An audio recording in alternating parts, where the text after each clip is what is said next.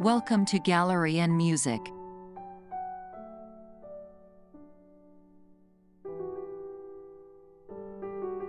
Suzanne Valadon, born Marie-Clémentine Valadon, 1865 to 1938, was a French painter and a prominent figure in the art world of the late 19th and early 20th centuries.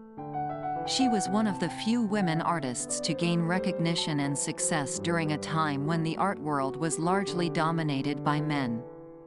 Valadon's unique style and subject matter, often focusing on the female form, intimate scenes, and portraits, set her apart from her contemporaries. In the 1880s, Valadon moved to Montmartre, a bohemian neighborhood in Paris known for its vibrant artistic community. She became a model for various artists, including Pierre-Auguste Renoir, Édouard Vuillard, and Henri de Toulouse-Lautrec. These experiences exposed her to different artistic styles and techniques, laying the foundation for her own artistic development.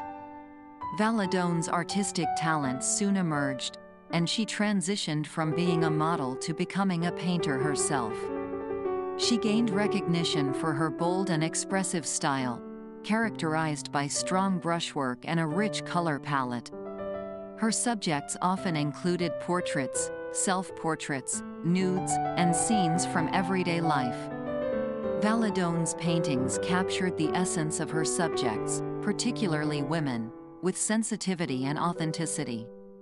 She challenged societal norms of representation, portraying women in unidealized and unapologetic ways.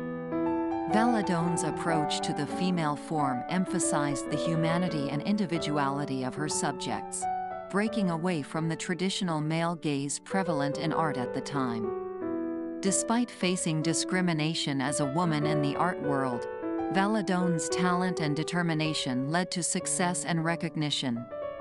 She exhibited at the prestigious Société Nationale des Beaux-Arts and the Salon d'Automne, among other notable venues. Her work garnered praise from both critics and collectors, securing her a place among the prominent artists of her time. Throughout her career, Valadon continued to explore and evolve as an artist. Her style shifted from the bold, expressive brushwork of her early works to a more subdued and introspective approach later in life. She remained committed to her artistic vision and continued painting until her death in 1938.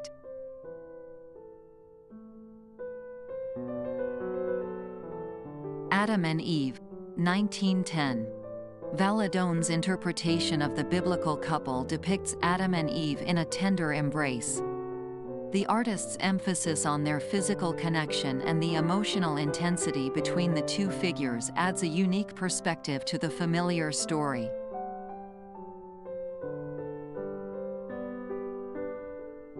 The Joy of Life, 1911. Inspired by Henri Matisse's painting of the same name, Valadon's version presents a scene filled with lively figures enjoying the pleasures of life.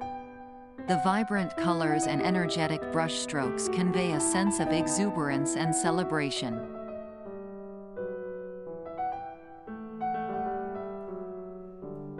Portrait of Erik Satie, 1893. Valadon painted this portrait of the avant-garde composer Erik Satie, a close friend and frequent subject. The painting captures Satie's enigmatic persona, with his piercing gaze and unconventional attire.